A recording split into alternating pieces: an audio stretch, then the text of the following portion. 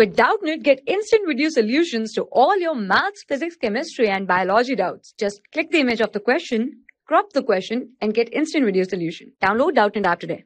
The given question is, recall pi is defined as the ratio of circumference, say c, of a circle to its diameter, say d, and that is then pi will be equals to c by d, where c is the circumference and d is the diameter. So here this seems to contradict the fact that pi is irrational.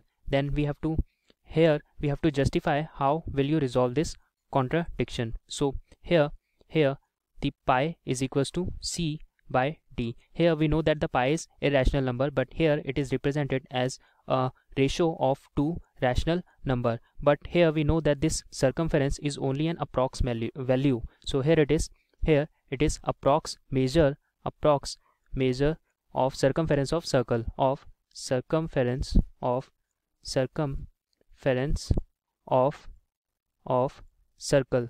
So here this pi is equals to c by d gives only an approx value. So here pi is equals to c by d. Here this gives only approx value, not exact value. So here it gives only approx. Here it is approx value.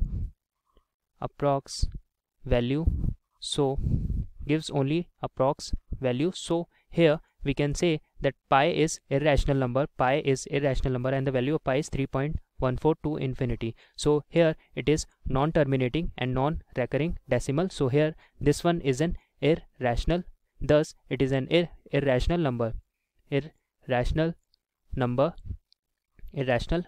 because this value represent only an approx value. So here the pi is an irrational number. So here that's our answer.